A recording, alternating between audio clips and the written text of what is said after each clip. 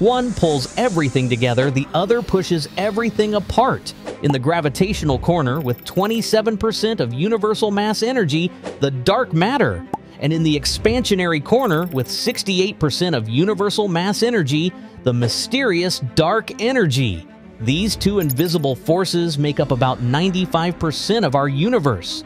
The rest, everything you see, touch, and measure, makes up just 5% of what's out there.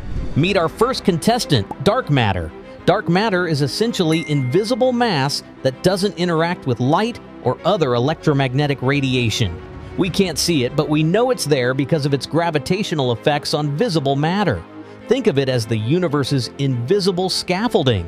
The reason we can't see dark matter is because light passes right through it, as if it's not there.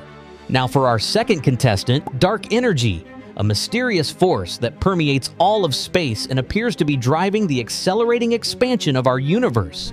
Ladies and gentlemen, welcome to the Ultimate Cosmic Championship. So how did we discover these invisible cosmic forces? Dark matter's story begins in the 1930s with Swiss astronomer Fritz Zwicky. While studying the Coma cluster of galaxies, Zwicky noticed something odd. The galaxies were moving so fast that they should have escaped the cluster's gravitational pull, but they didn't. Something invisible was holding them together. Zwicky called this missing mass dark matter, but most scientists dismissed his findings. Later in the 1970s, Vera Rubin confirmed this by observing that stars in galaxies orbit much faster than expected, suggesting a massive, invisible substance was present. As for dark energy, its discovery came much later in the late 1990s, and it was completely unexpected. Two teams of astronomers, led by Saul Perlmutter, Brian Schmidt, and Adam Rees, were measuring distant supernovae to determine how much the universe's expansion was slowing down due to gravity. After all, the universe began with the Big Bang, so eventually gravity should slow that expansion, right? Wrong. They discovered something astonishing. The expansion of the universe wasn't slowing down, it was speeding up. This unexpected finding suggested the presence of a mysterious force counteracting gravity, now known as dark energy. They eventually won the Nobel Prize for this revolutionary finding. So, despite being discovered later, dark energy clinches a point this round, thanks to its Nobel Prize-winning discovery. Fun fact: if dark energy didn't exist, gravity would eventually slow and possibly reverse the universe's expansion, leading to a big crunch where everything collapses back together. Now let's look at the evidence for each and how they behave. For dark matter, the evidence is compelling. First, we have galaxy rotation curves, the observation that galaxies spin faster than they should based on visible matter alone.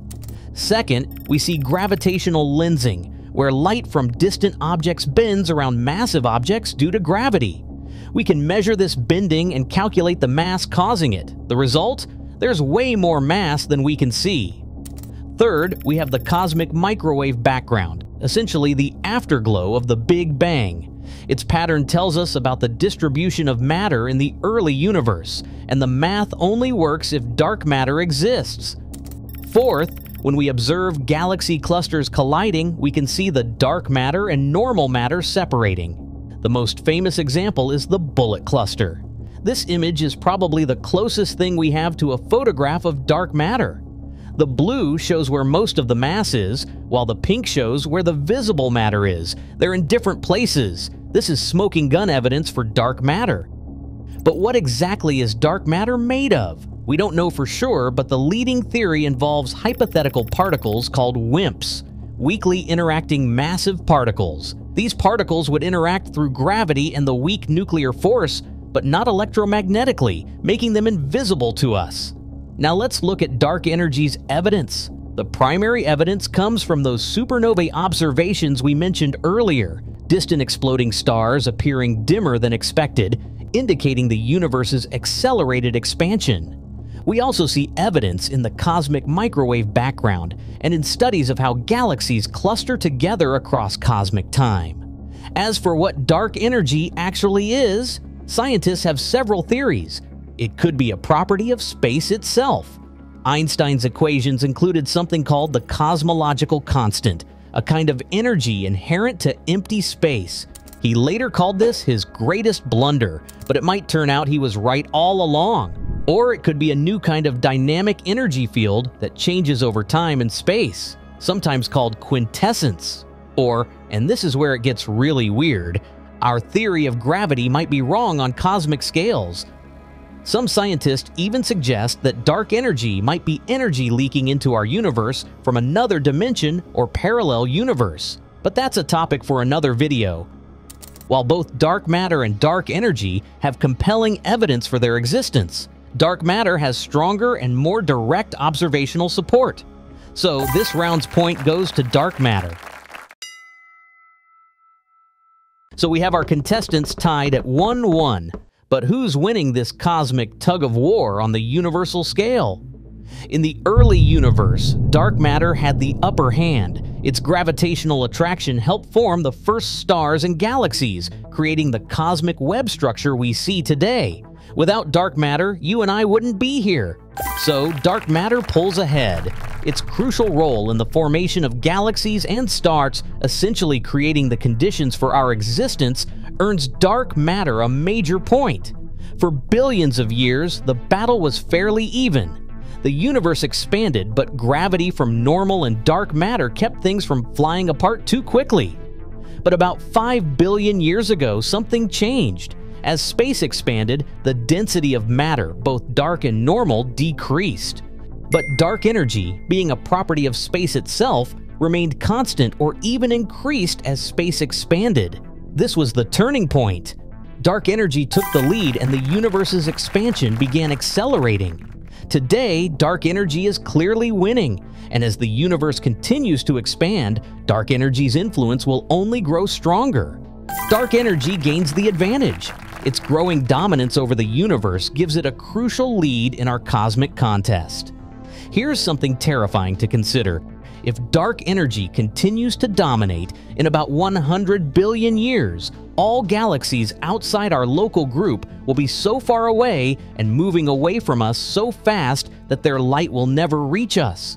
Future astronomers will look up and see only empty darkness beyond our nearby galaxies, with no way to know there was once a vast universe out there. This scenario, called the Big Freeze or heat death, is currently the most likely fate of our universe. Eventually, stars will burn out, black holes will evaporate, and the universe will become an ever-expanding cold, dark void. So dark energy is the clear frontrunner, gradually taking control of our universe's destiny and likely determining its ultimate fate. But the match isn't over. There's still much we don't understand. We've come a long way from looking up at the night sky and thinking we understand the cosmos. The truth is far stranger and more fascinating. So I'll leave you with this question. In a universe where 95% is invisible to us, what other mysteries might be hiding in plain sight?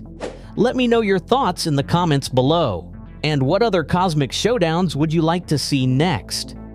If you enjoyed this journey into the dark side of the universe, please hit that like button, subscribe for more cosmic content, and check out our video on the battle between black holes and neutron stars.